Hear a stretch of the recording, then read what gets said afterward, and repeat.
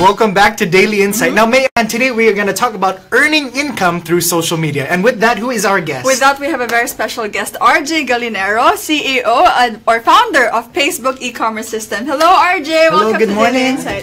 Thank you for joining us. Thank you very much. Yes. Okay, kasya ba tayo? Okay, sige. So for the people who are tuning in, they first of all, the name Paysbook feels very familiar. Magaling mo doon, ang witty noon. Paysbook. Yes. So for the people who are tuning in now, they want to know what is Paysbook.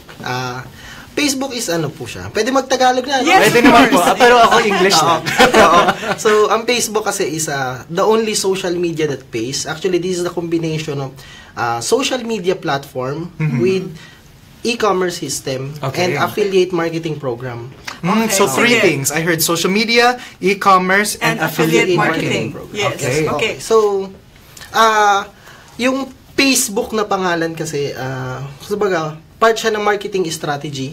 Kumbaga, para may recall sa tao. Yes. At the same time, first marinig mo pa lang siya, alam mo na this is the social media that pays. Okay, so now are we gonna talk about you founding the company or yung background mo na? So what was the inspiration? Why you wanted to start this company? Number one, before kasi last year, I have my own company, IT company na small scale pa lang siya. So, nagde-develop kami ng mga website, mga system, may mga clients kami, mga direct selling company, mga e-commerce, nagbebenta rin sila sa e-commerce. So, parang web developer. Yeah, so, that's really your background, RJ. IT guy ka talaga, no? From first year high school pa lang, nagde-develop na ako ng small HTML file. Person as like a hobby on the side. Okay. So, pero yung pagiging IT ko is a self-learning. So, napag-aralan ko siya through Udemy.com. Mga online courses. Tapos, and then, early this 2017 last year, na-inspired ako mag-Google AdSense, mag-vlog, gumawa ng mga vlogs, mag-develop ng mga system, website na namo-monetize ko siya sa Google AdSense, sa ClickBank. Okay, so, yun na. Monetize. Sige, how did you do that? And then, last November 2017, in-announce ko siya sa publicly yung Facebook e-commerce system. Right? So, nagkaroon kami ng konting discussion ng mga friend ko about dito. And, nung plinan namin siya, ang kagandahan nun, after a week pa lang, medyo nag-viral na siya. So, sa kasalukuyan, ang Facebook, fast forward tayo, sa kasalukuyan, ang Facebook is meron na siyang more than 65,000 users sa social media in a span of 3 months. And, right now, meron na kang active affiliate and users na affiliate na 25,000 na. 65,000 and 25,000 affiliates since November last year lang. Yeah, only 4 months. It grew so much na. Okay, so this is a platform. Yes. Correct? 100% platform. Now, how does it work? Una, number one, ang konsepto kasi nito is instead na gamitin mo yung Facebook which is yung Fbook mo sa walang makabuluhang bagay, kainin ka ng sistema, humuli ka lang dyan. Diba? This time, habang ginagamit mo yung social media na to, kumikita ka. Okay? Sa papanong paraan, sa bawat activities mo, sa post mo, sa like, share, comment, and yung bawat activities mo na yan, nag-earn ka ng extra income. Opportunity. Minimonetize. Yeah. Okay. And Rans, we are discussing paano kumita out of our Facebook activities. Diba? Interesting yun. Okay. For me, so because Facebook and Facebook sound so similar, let's say FB and PB. Sige. Okay. Out of our FB activities, paano? How do you earn? So, ang pinaka-main logic niya is simple lang, hindi pa rin mawawala sa eksena dito si Facebook, si Fbook natin, kasi doon pa rin tayo magmamarket. Mean kasi, ang gagawin mo lang, yung mga users namin, yung mga naging affiliate namin, is nagpo-promote pa rin sila sa Facebook, sa Fbook, na ang ginagawa nila is pinapalipat lang nila, in-introduce lang nila sa Facebook community, sa market, na merong bagong social media na gawang Pilipino, 100% Pilipino, na kung saan, na pag ginamit mo tong Pbook na to, yung Facebook namin is maaari kang kumita ng additional income opportunity. Now, paano? Okay, so the affiliate of Paybook, they post on Fbook to promote. And then included there ang link to go to Paybook. Yes. Okay. So now yung earning process nasa Paybook pala talaga nasa siya. Paybook Okay. siya. Okay. So ang gagawin mo lang, syempre, kailangan mo siyang gamitin araw-araw or hindi naman kailangan araw-araw. Okay? Ang ano lang, 24 hours. Yeah, ang logic lang dito kasi 'di ba sa Facebook, sa Fbook, kahit anong gawin mo diyan, kahit anong hugot mo diyan, 'di ba? Hindi ka kikita talaga. Wala. Okay, pero sa Paybook, Paybook, money equivalent sa sayang effort. sa Paybook, pag nag-transfer ka ng paggamit ng Paybook from Facebook to Paybook, magkakaroon ka ng maliliit little amount of money even hindi ka pa affiliate. So, nag-earn ka na kaagad. Ang kailangan mo lang gawin is mag-sign up sa link. Una, number 1, mag-sign up ka sa link for free sa affiliate, and then mariredirect ka kaagad sa social media namin, which is ang URL is social.facebook.co. Sige, so what's in Facebook? Anong klaseng social media? Yes. What do I see? When I go on Paybook, what am I looking at? We have to admit, hindi pa namin na-visit. Sorry, yung link. So, pag nag-visit ka sa, unang-una, number 1, sa social.facebook.co na URL, ang makikita mo doon is parang combination siya ng Facebook and Twitter. Okay, so yung add friends doon, instead na add friends, follow and following. So, pwede kang mag-follow ng tao, pwede mong, magiging follower ka nila. Okay. Alright, so, pwede ka ring mag-post anything under the sun, pwede mong i-post doon. Pwede kang, pictures, status update. Yes, pwede kang humugot din doon. Okay. Pwede kang mag-post ng selfie mo doon. Pwede ka rin yung check-in ba yun? Yung kung saan ka nag-punta. So, basically ba lahat na nasa Facebook ay nasa Facebook? Hindi pa. Hindi Okay. pa ganun ka. Marami pang functionality si Facebook na wala pa sa Paybook. Okay. Siyempre, we have to admit na yung Facebook is sobrang laking company na yan. Yes. Hindi na natin kayang talunin. And also, of course, parang may sarili siyang identity. Yes. Tsaka they cater, yung Facebook is they cater 1 billion to 2 billion simultaneous user. Which means sabay-sabay yun. Yes. So sa amin naman is 65,000, hindi pa naman simultaneous yun. Meaning to say, average lang simultaneous users namin is nagre-range siya ng between 2,000 to 5,000 daily simultaneous users. Yes, because it's still a startup. Yeah. Just very new, just 4 months pa lang. Yes. Pero not bad, di ba? 4 months pa lang, 65,000 users na. Okay, now we have Facebook account na. Or PB pala. Yes, PB. nag-sign up na ako. Nag-sign up na kami, nag-post na kami ni Randy ng pictures namin. Paano kami kumikita? Number 1, unang-una kailangan mo munang i-connect. So meron namang step-by-step guide kung paano mo i-connect yung affiliate dashboard mo sa users mo. So, not everyone merong affiliate dashboard kasi yung iba, automatic, nagpo-post na sila sa social media. So, yung mga yun, hindi kumikita.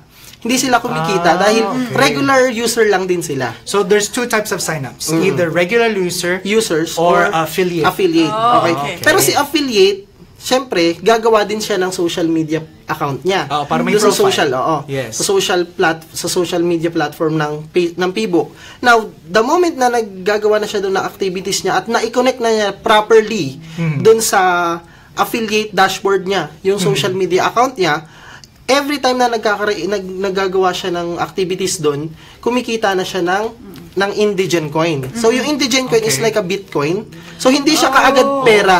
So, cryptocurrency. Yes. Yun yung posting rewards. Pero, ang kagandahan pa nga nito, the moment na nag-sign up pa lang sila, kumikita na, pagka-sign up pa lang sila, may display na kaagad na makikita sila na 300 pesos na sign up rewards.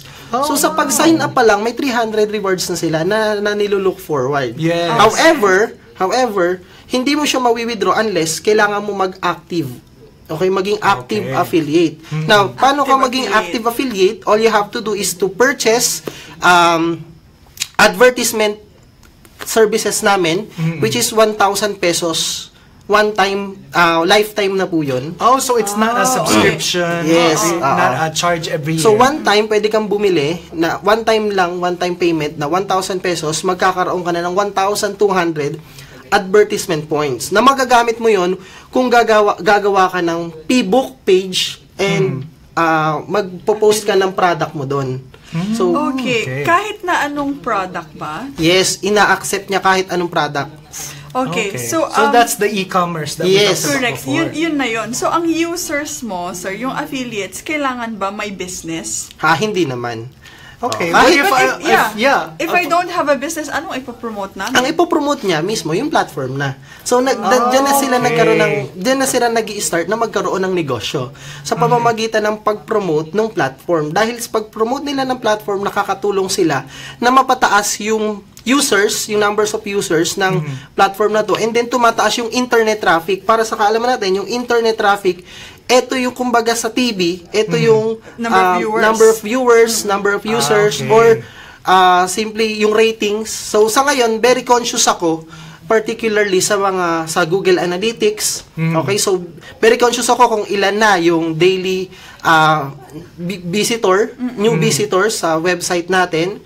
And very rin ako, particular ako dun sa Alexa ranking ng Amazon.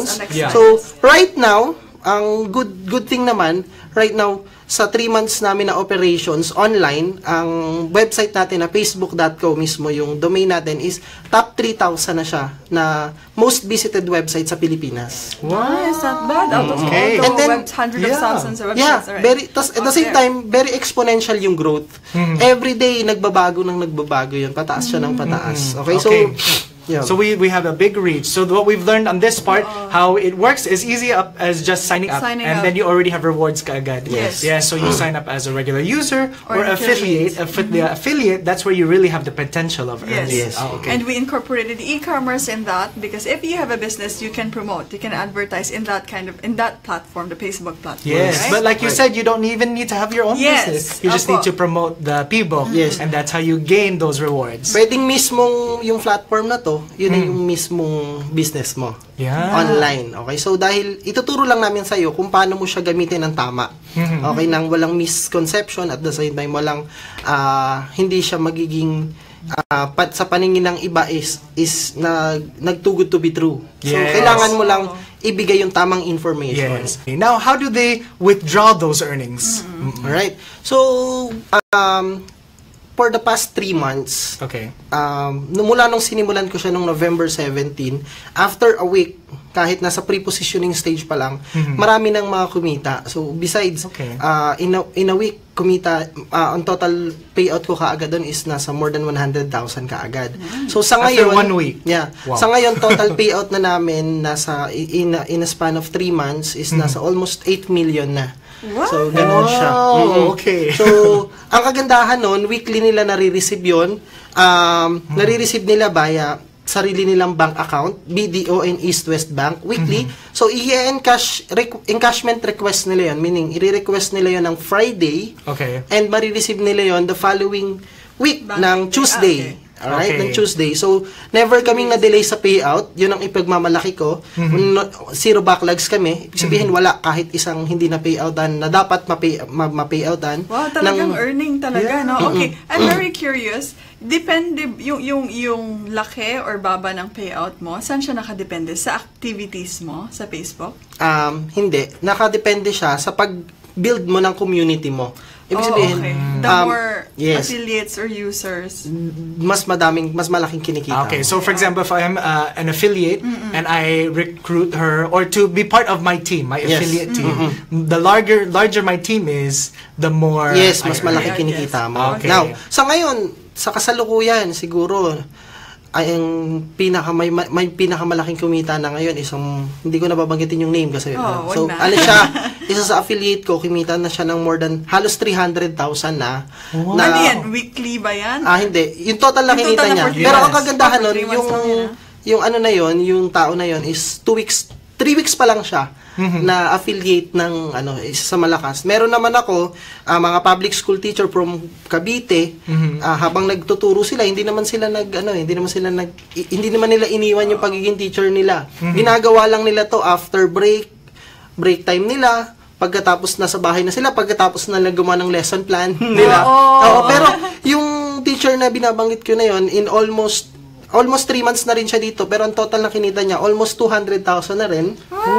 Okay. So they didn't leave. They're not doing this 200,000. They're not doing it 8 hours a day. Yes. Okay, so I was gonna ask, in connection to that, for me to earn that much, aside from yung getting or recruiting affiliates, kailangan ba yung screen time ko, kailangan ba babad ako doon o hindi naman? Hindi naman, hindi. So, ang kailangan mo lang, actually kasi sobrang, yun ang yung pinagpapasalamat natin sa sa technology ngayon Okay, so marami na kasing automation. One time setup mo lang, kumbaga isi-set up ko lang siya sa Facebook mo, ang dami nang nag-aano diyan, ang dami nang nag-i-invite diyan. So organically, talagang dumadami yung tao sa ilalim nila at nagkakahawa-hawaan na yung community. Kasi nung umpisa, syempre nahirapan sila. Pero sabi nga, the hardest thing to do lagi is to begin, di ba? Pero nung nagkaroon na ng mga proof na may mga kumita na talaga, mas napadali mas napadali sa kanila na makapag-build ng organization nila. Minsan meron ako dito yung public school teacher nga, meron na siya libu-libong active affiliate sa ilalim niya. Meron dito mga pangkaraniwang employee, may mga seaman, may mga OFW, may mga... So all different types of people, all different types of jobs. Even, ang nakakatuwa nga po dito, merong mga housewife na nasa bahay lang sila, kumikita na sila. Ngayon, meron nga ako, na-inspire nga ako kasi ito yung mas lalong nagbibigay sa akin ng passion na i-sustain at i-build ba ng lalo yung platform because ang daming taong kumikita na sa ngayon. Libo-libong tao na yung kumikita because of this platform. Yes, and it's surprising, it's still very new. Just 4 months pa lang. What happens when you actually launch this one? Have you already... future plans? Yes, a plan for launching? Nagkaroon na kami ng soft launching last January 29. Ginawa namin siya with a twist. Ginawa namin siya na launching for a cause. Instead na mag-celebrate kami, ang ginawa namin is in-include namin yung donation na yon, ibinigay namin sa isang foundation na nag-aalaga ng mga cancer warrior. Mga little nakaka-touch kasi personally nandun ako. Nandun ako, nakikita ko yung mga bata kasi instead na yung gastusin namin to sa launching, yung pera, ibigay na lang namin sa kanila. And then kasama namin sila. Helping to earn, tapos helping pa-literally. You also have that advocacy of helping They already others. have a CSR, 3 months pa lang sila. Wow, yeah. So what about the actual launching? Do you already have plans for that one? Siguro, gagawin namin siya mga late this year, mga late quarter this year. Yes. Nice. So when you actually do the launching, imagine the potential of how many people that you can reach. Yes. Yeah. So we learned so much from this interview. Is there any last words that you want to tell some of our viewers? Right. So sa mga number 1 sa mga active affiliate na natin. So sabi nga, lagi kong sinasabi to sa inyo, taasan natin yung mga pangarap natin. Lagi nating gawin kung ano yung tama.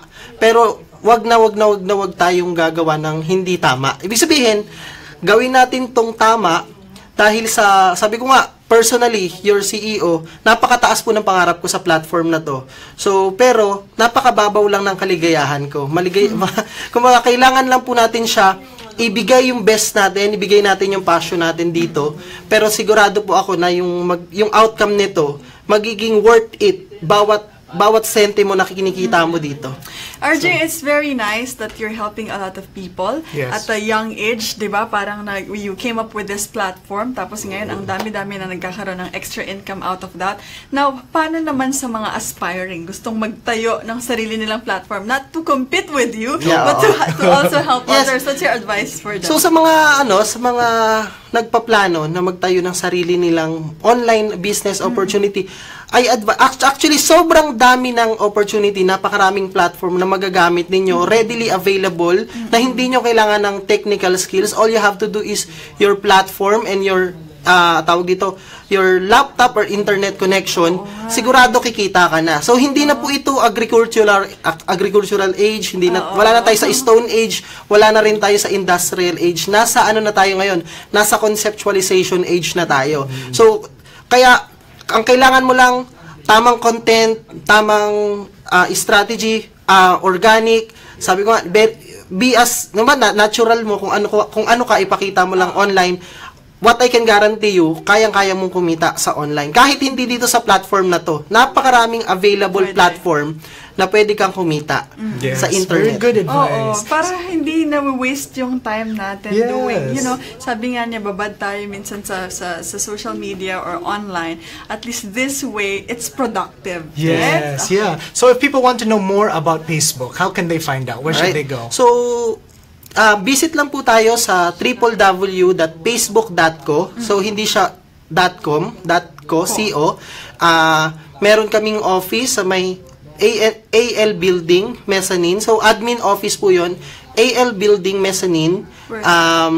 New Manila, Quezon City. Alright. Okay. That's the office and it's a website. Yes. Okay. You want to thank some of our sponsors? Yes. We'd like to invite you to the Arena Weekend Market. Join us every Saturday and Sunday for fitness and fun. And first, Bandara Spa Cafe and Fashion Hub. Thank you, Ara. Yes. Okay, so these are mornings filled with meaningful business talk. Giving useful advice on how to win at your career. I am Randy Bernardino. And I am May Manzano, and this is Daily Insight.